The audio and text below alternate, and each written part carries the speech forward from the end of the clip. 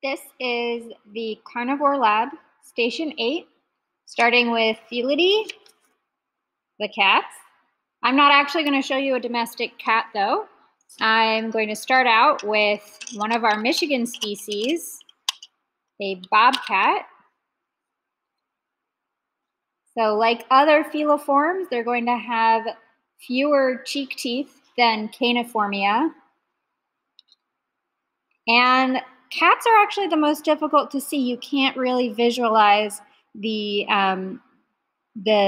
divided bullae that you can see in most Feliformia.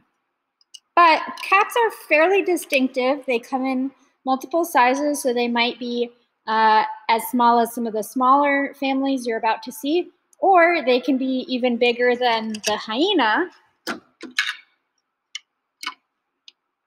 This is our tiger, and I ask you about what makes Felidae so unique.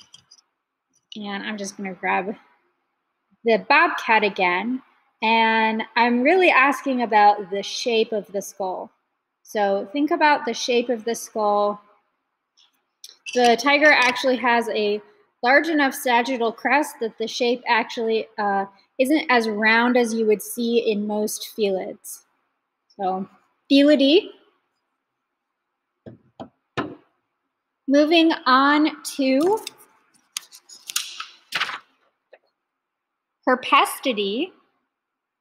And this example that you're going to see is a meerkat. This one's very excited that it's getting to show you its skull. Again, another feliform. And what I want to point out is this foramen right here. Let me find it. This hole that's leading into the bullae. So I think you can see it really well from this frame. So this is Herpestidae, and you can see some of the striations in the bullae, very distinct subdivision there.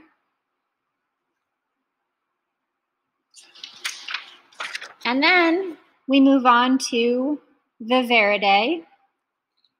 The example you're looking at is the gannet.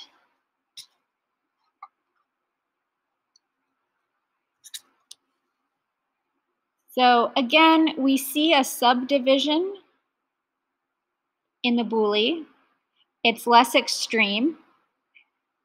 But what you don't see in the viverrid is that really distinct foramen leading into the bullae that you do in the herpestid.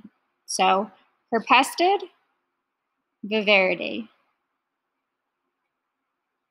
And that was Station 8. That wraps up the rest of our Feliformia.